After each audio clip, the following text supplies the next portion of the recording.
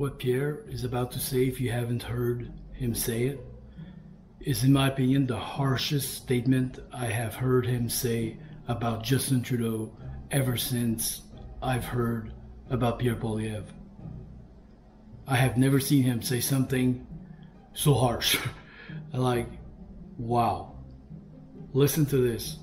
Just to go back to NATO for a moment, I'm wondering about your reaction to the fairly open criticism Canada came under this week, and whether you would feel pressure to meet that 2% target.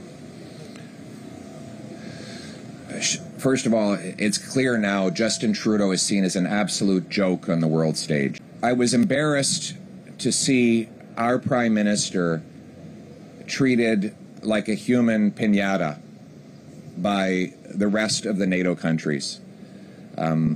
They look upon him with total and complete ridicule.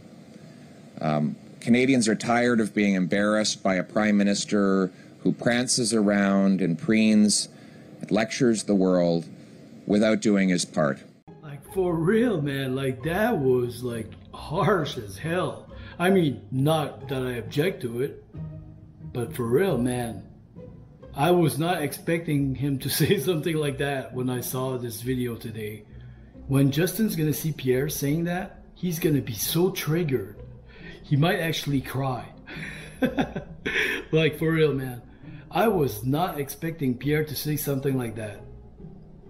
Like, do you agree with him? Comment down below and let me know. Do you guys agree with what Pierre just said?